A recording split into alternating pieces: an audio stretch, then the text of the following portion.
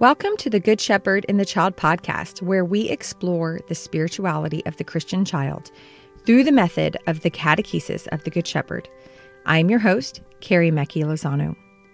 Today, Rebekah Rojcewicz joins me again on the podcast to dive into the topic of the Consiglio, the International Council of the Catechesis of the Good Shepherd, that is a sign of unity of the Catechesis of the Good Shepherd, which is present in countries all over the world. So Rebekah, who is on that International Council, on the Consiglio, she's here to tell us a little bit more about it and their upcoming meeting that they are having September 23rd through 30th. So please keep this Consiglio meeting in your prayers now and especially during those days. I hope you enjoy. Rebekah, welcome back to the Good Shepherd and the Child podcast. Thank you. It's good to be back. Good. It's always good to have you. You're such a wealth of knowledge. I love having you on the podcast. For anybody who might not have heard you on the many previous episodes that we've been blessed with your presence, tell us a little bit about who you are and your involvement in catechesis.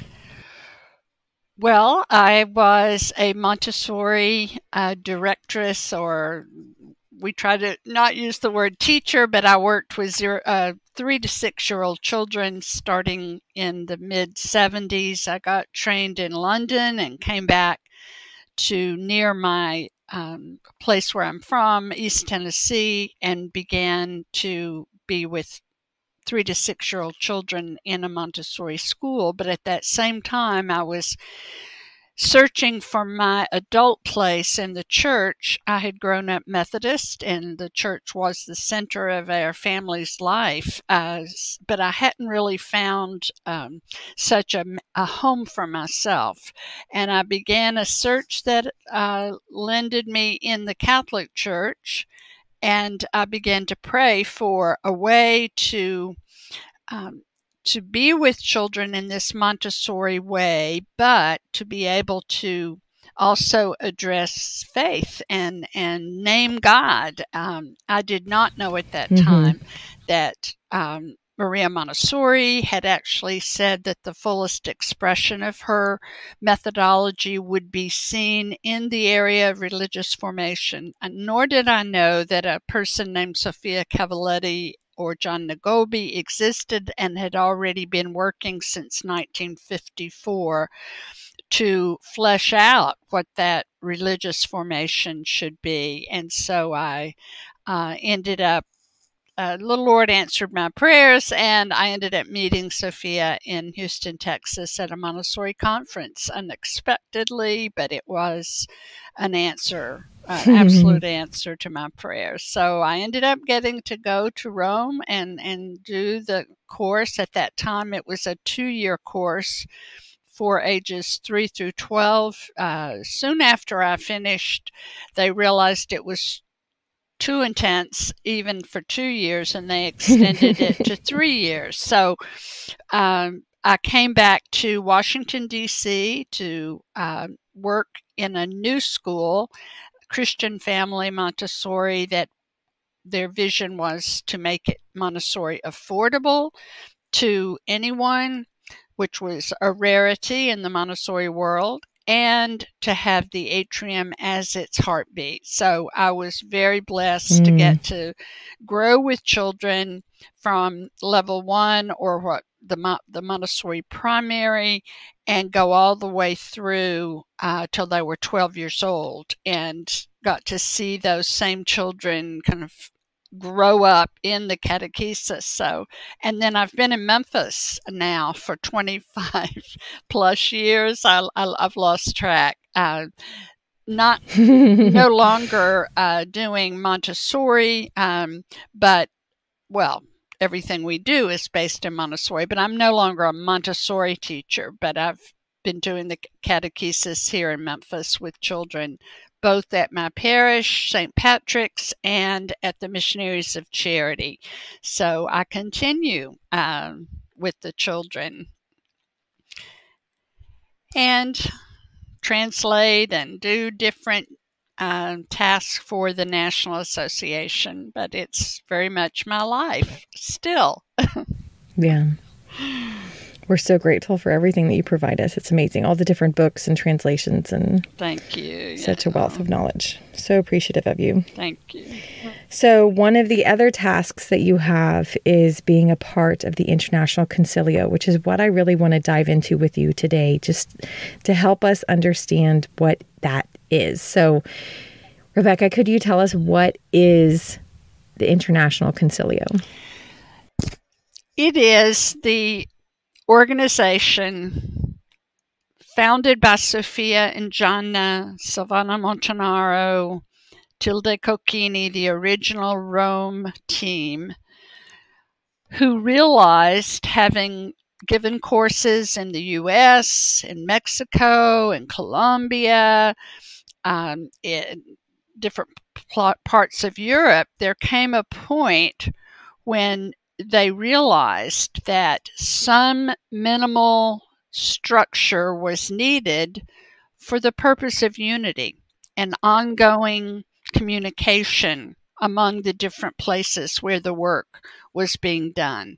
So that, again, they had started in 1954 with this work, and it was really not until around 1990 that they began to realize that the work was spreading so quickly to different cultures, different countries, and that there needed to be some body as in a group, who continued to nurture that unity among the different cultures and places where the work was being done.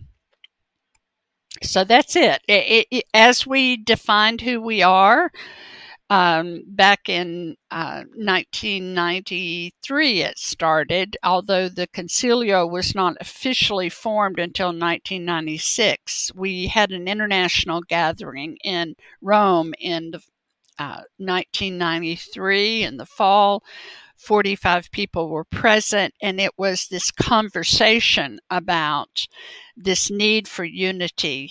So it was the precursor to actually forming the Consiglio. But one of the first definitions that we came up with, or identifications for the Consiglio, was that it shall be a sign of unity. Mm-hmm. So what would you say is like the main tasks of the International Council of the Consiglio? To pray together, to communicate with each other, to hold that mission of Catechesis of the Good Shepherd and its authentic identity. In the years when Sofia was still alive, Gianna was alive, Silvana Montanaro, in those early years, what I most like to tell people is that these were not business meetings. We would meet in Rome for a week. And out in that week, during that week, I would say not more than 20% of it was what might be recognized by regular institutions as a business meeting. The rest of it was prayer, meditation, fellowship. Each Consiglio meeting, Sofia would, she really was the main planner in those days of the themes. She would ask us for input, but she always had chosen particular themes for us to go more deeply into, whether that was the covenant or ecumenism or the objectivity required of us to be a good catechist. She would choose a theme, and we would pray and reflect on that theme. And so it was a place of growth, continued ongoing formation. Another thing that distinguishes our catechesis, that you don't get the doctorate and then you're done.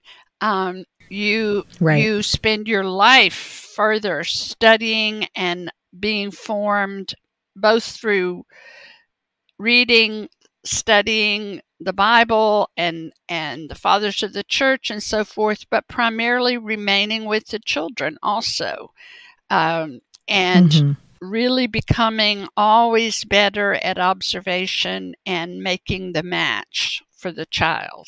So that was always in the early days, I would say, 75% of what we did when we came together, strengthening our unity in what's most essential about the child and about the Bible and the liturgy. It was an ongoing formation. That's really beautiful. That's really great. And the idea was that these leaders of the different main hubs, I'll say, of catechesis around the world, those leaders would go back and share that continual formation with the people around them in their areas. That's right. And in the beginning, we had to do a lot of work to just figure out our own structure. And we realized that the Consiglio, in order to operate efficiently at some level, there needed to be a limit, a choice, a selection of how this body was constructed. So what was clear to us in the beginning was that Sofia and Gianna, Silvana, Tilde, they were our executive committee. And that was clear from the start. They were really leading all our efforts. But then we realized that each place in the world that was truly developed in terms of all three levels of courses had been offered, experience with the children over a number of years, actually 7 years at least. We realized that because the Consiglio will be, in a sense, ambassadors not only back to their own association, but to other areas where an association has not yet been formed, but the work has been planted. So we decided then that each country that met these requirements, all three levels of courses had been given. They were able to give their own courses, that they would get to send 2 representatives chosen by their association to this Consiglio body, and then they would have the responsibility to go back, share what happened, but also make contact with other places where they did not have an association. So take under their wing new country where the work had been planted. So that continued, that structure continued until the 1999 Consiglio gathering. So we were meeting every 3 years, beginning in really officially 1996. We came back to Rome every 3 years to have our meeting. And Sofia and Gianna, Silvana Montanaro, and Tilde Cocchini were on that executive committee through that time.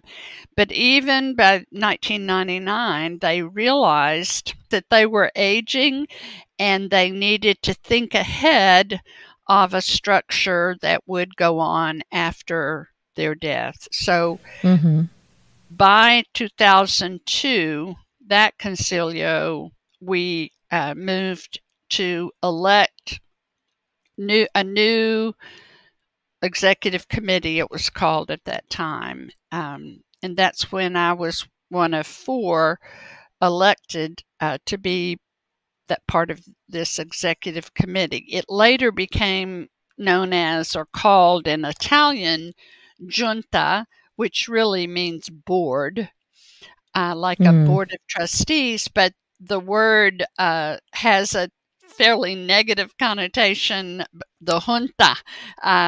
in Spanish, a lot of the Central American countries.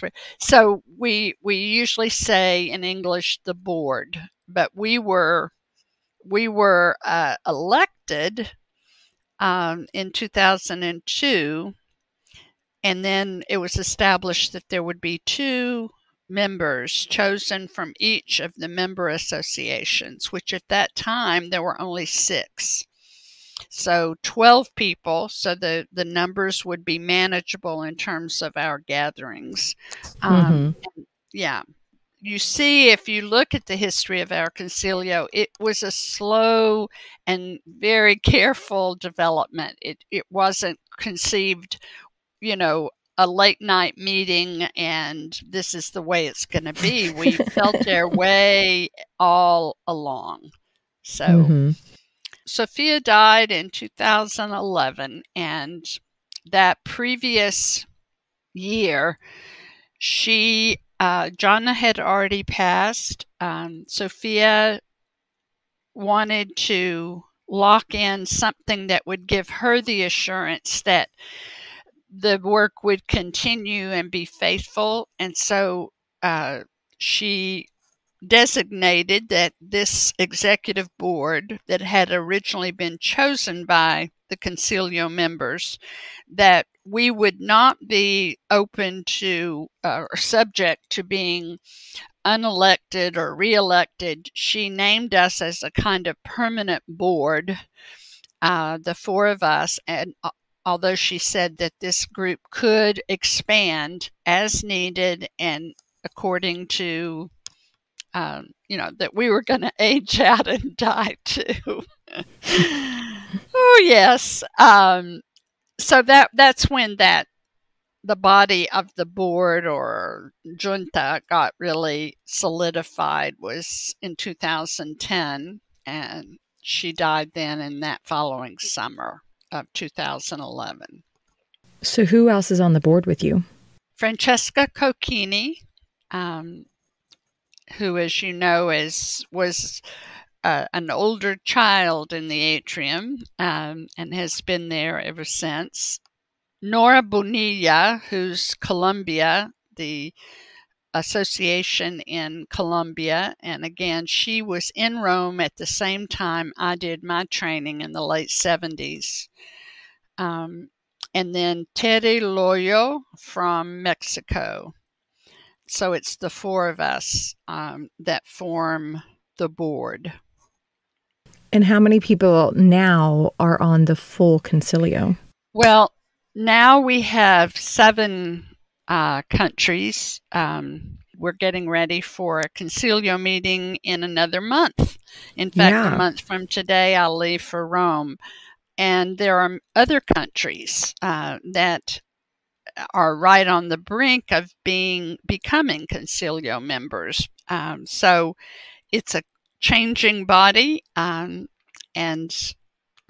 still very exciting to be back together. We have not been in person together since 2017 because of COVID. We've had concilio meetings on Zoom. We've had board meetings on Zoom, but this will be the first time in 6 years that we've been in the same room together, and of course, very much looking forward to that. Yeah, that'll probably have more of that feel like when Sofia was, where it's the community building as well, the continual process, prayer and formation that comes. It's hard to do that over Zoom. Right. So United States Association is represented. There's Canada, Mexico, Colombia, Australia, Italy, Germany, yes. Let's see. And is there anyone? Is that it? Is that all of them? That's US, 7. Canada. Yes, 7. Right. That's awesome. So 2 people from each of those large associations. Yes, are chosen. Right. And they're chosen by their own association. Chosen, appointed. I don't know if I don't think anyone does it by election, straight up election. I think it's usually discerned by the leadership in that association who might best serve. Yes. Yeah. So that's 7 associations, but CGS is present in about 65 different countries all over the world. I know, and it's those 7 associations. Isn't that amazing? That's just, it's probably actually bigger now. But those 7 associations, they're committing to supporting the what is that, 58 plus other countries that don't yet have associations. That's awesome. So tell me, Rebekah, what are some of the things that y'all plan? Are you allowed to tell me some of the things that y'all are planning on praying through this upcoming Consiglio meeting? Oh, let's see. This upcoming one, 2 of the main things that we will be looking at are the growing work with 0 to 3 and with the adolescent.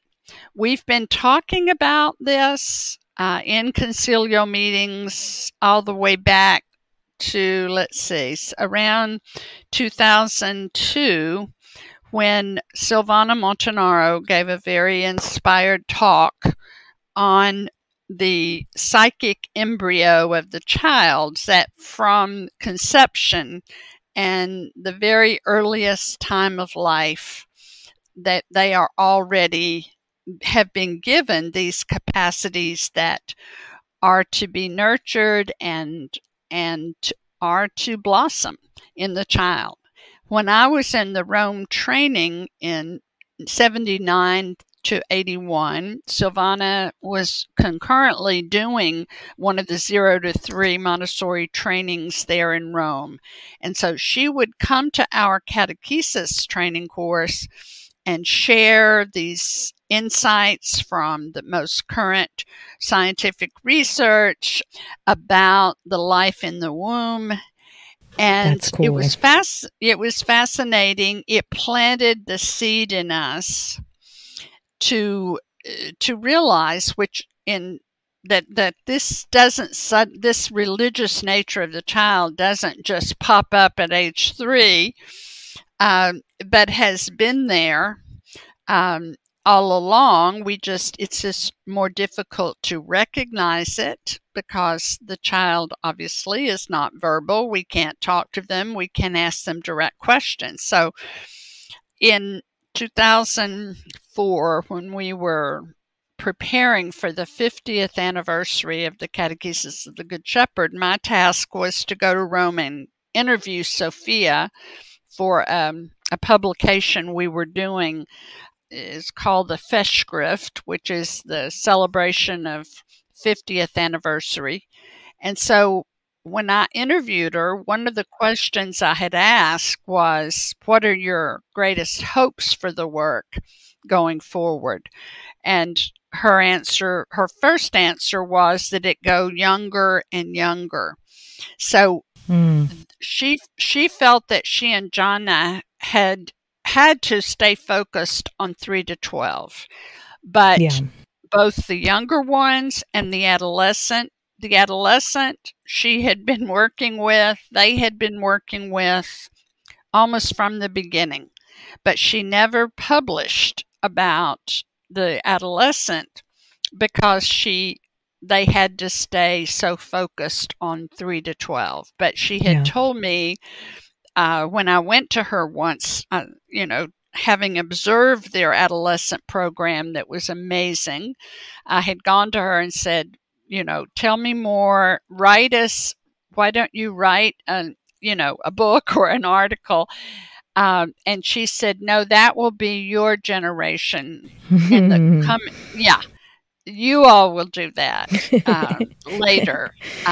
So it's been in the works, and it will be in the Consiglio again this year, where we will look at, we're doing a survey, which countries have been experimenting with 0 to 3 and the adolescent. We'll look again at what are the guidelines for working with these 2 age groups. And so that will be part of it. there are certain themes that are always part of a concilio. And one of them is we're always refining our understanding of who we are, of what is the catechesis. Because the most natural thing is that something begins to, grow kind of wildly.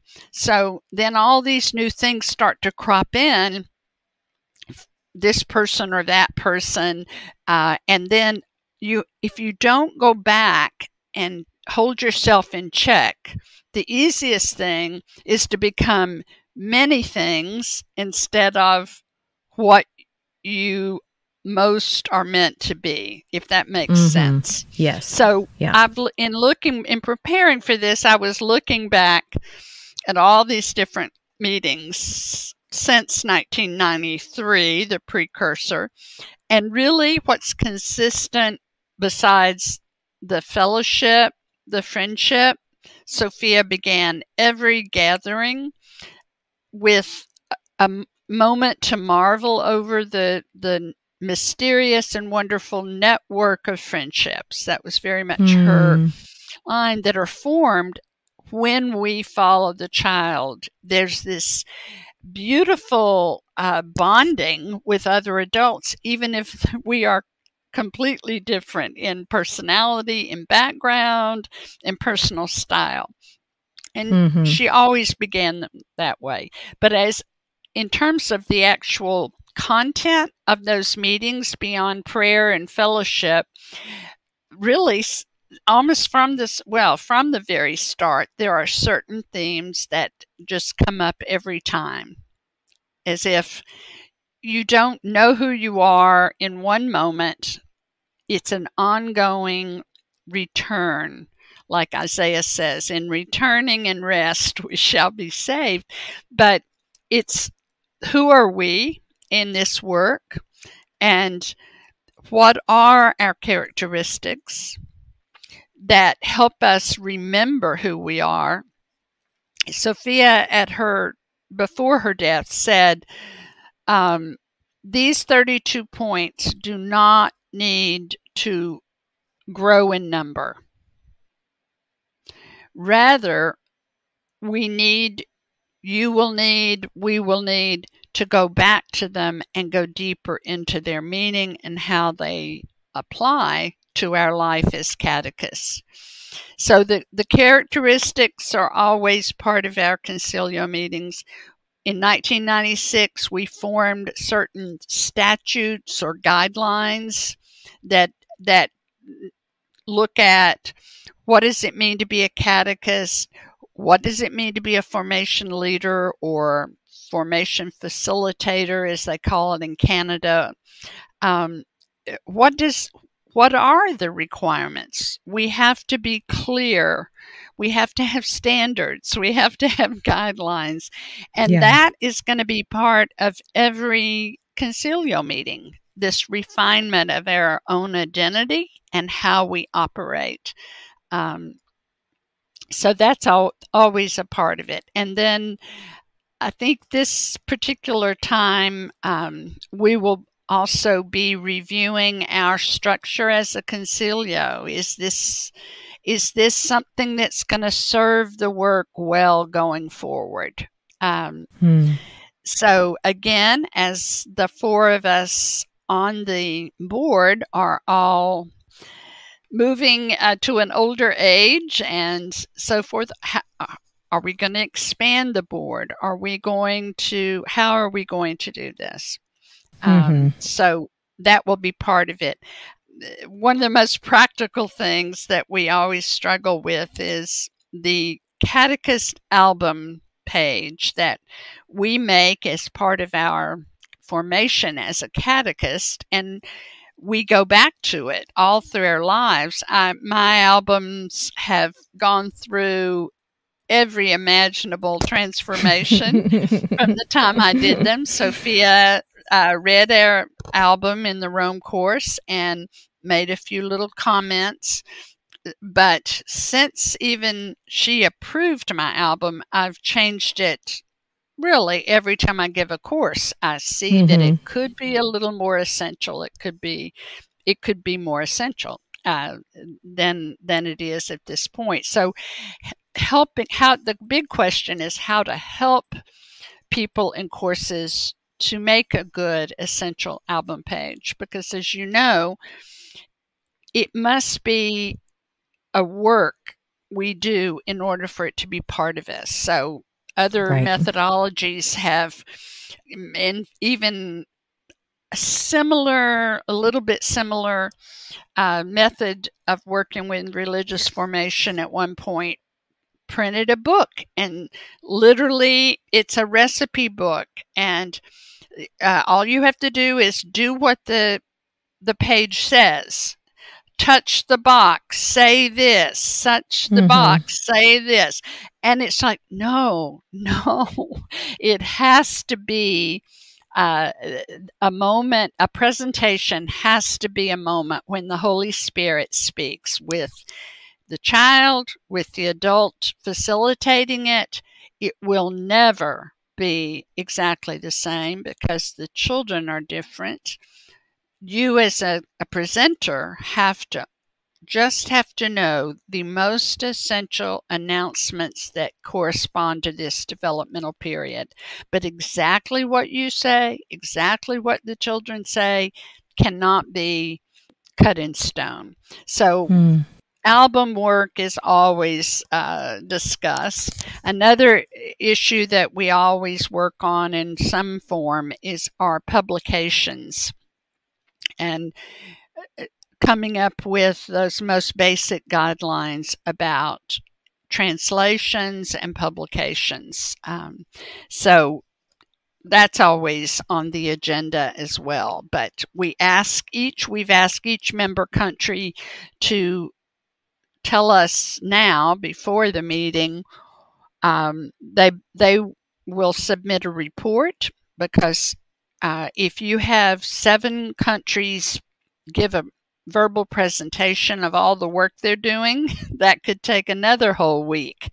Yeah, so especially when you add translation into that. Yes, we have 3 languages, English, Italian, and Spanish. So we try to have the member countries submit a report. Hopefully in the next week, we'll have those reports, and then we can all read each other's reports, so that when we're together in a shorter amount of time, some highlights, maybe a PowerPoint, but not trying to share everything verbally. Right. Yeah. So that will be part of it.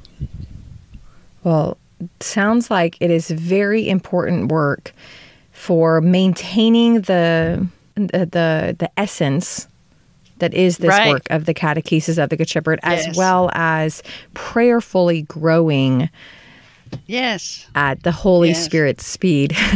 I want to point out that what you were saying about the infant, toddler, the 0 to 3, as well as the adolescents, y'all meeting does not mean that you're going to come home with a program. You're not going to come home with it finished. This is a prayerful process where we are coming together and sharing and observing, and it's one step in the process. I think it was Elizabeth Calancini, told us that it took Sofia and Gianna 20 years to create the 0 to 3. The 3 to 6 atrium. 6. So we have to be slow about this process. So we can't expect to have it all done. But the work of the Consiglio is to help that process. Right. And so at this point, what do we know for sure? That we can acclaim, we can say, and a lot of that, what we know for sure is that we follow the Montessori understanding, interpretation of development. So there are things about the newborn, there are things about the toddler, and their development that we know and we can acclaim, and we can remind ourselves of those. But in terms of the specifically religious components. We're just learning. Right. We're just learning that. And we have been doing this actively and intently now for 9 years. No, 8 years. We started, the first course was in 2016 in Wales. Elizabeth led that course. And there have been courses and people working with 0 to 3 in the catechesis for these 7 years. And so it's time to say, what are we learning? What have we tried? What are the responses of the children? And that's really all we're doing at this point. We're calling forth the discoveries made and continuing to ponder in search of, what's most essential for them. Right. So the coming meeting will be September 23rd through 30th. So yes. I'd like to just petition for all the listeners to really pray in advance for that meeting, but also during those dates to really pray for the Consiglio, and for this work, for us to just really be guided by the Holy Spirit and to be docile to it. So is there anything else, Rebekah, that you want to lift up before we finish today? There is one thing, because it's at the very heart of who we are. It's a paradox, but we see it at all levels of the work, this paradox. There is both a beautiful underlying structure, not created by an adult, but discovered in observation and long-term study of the child in front of us. And so there are essentials, what we call the spiral method, and what is the best match for the 3 to 6 child and the best match for the 6 to 9 and 9 to 12 child, and so forth. This has been going on for almost 60, 1954. Almost 70 years, yeah. Oh my gosh, almost 70 years. So there are things we can trust. There are things we've learned, right? But this paradox is more that Sofia said, I wanted to say it in Italian, la struttura, the structure, must always be sempre leggera, light. And so as the work grows, the temptation is always there to become institutional, to become so organized with such a staff of thousands, that we're managing and controlling. But all along, the original 10 characteristics for the catechesis included that we are about the deschooling of catechesis. And what that means. There is another reality, a place of prayer, and you have to let go of some of those more academic controls. If you're going to truly be a place of prayer, it also applies to the deinstitutionalization of this work. And it's a paradox because some structure is needed. In fact, in order to be fruitful, our work does require some organization, some coordination. But everything must be in service of the reality of the children, the atrium, the life of the family. It can never become institutionalized and a priority above everything else. That was very important to Sofia. So even in forming the Consiglio, she never let us forget that the real work is a spiritual work. It's a work of fidelity and commitment, but it is not like another institution or religious order. It's always at the service of the child. And so that can feel messy sometimes.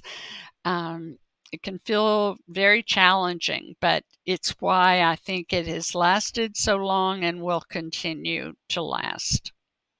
Yeah, it's very much like having an open fist, like a lack of control that makes some people very nervous, but it's trusting the Holy Spirit. Yeah. Right. Yeah. Well, thank you so much, Rebekah. Thank you really for helping us understand what this very important group is and allowing us to pray for y'all during this important time. Thank you. We will need it, as always. Thank you. Thank you all for listening to this week's episode of the Good Shepherd and the Child podcast. I hope you enjoyed listening to Rebekah lift up for us all about the International Consiglio. Please remember those dates, September 23rd through the 30th. Mark them down on your calendar. And please pray for the Consiglio while they are meeting in Italy. I also have some links in our show notes if you would like to see the 32 points of reflection, the characteristics of Catechesis of the Good Shepherd that Rebekah lifted up, as well as some other pieces that you might be interested in if you want to know more about the Consiglio.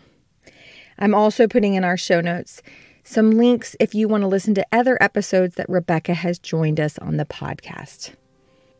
This podcast is sponsored by the United States Association of the Catechesis of the Good Shepherd. We would like to thank all our contributing members because you are making this podcast possible. If you would like to know more about Catechesis of the Good Shepherd, or if you would like to become a member, please go to CGSUSA.org. Thank you all for listening. We will see you in 2 weeks. Go and fall more deeply in love with God.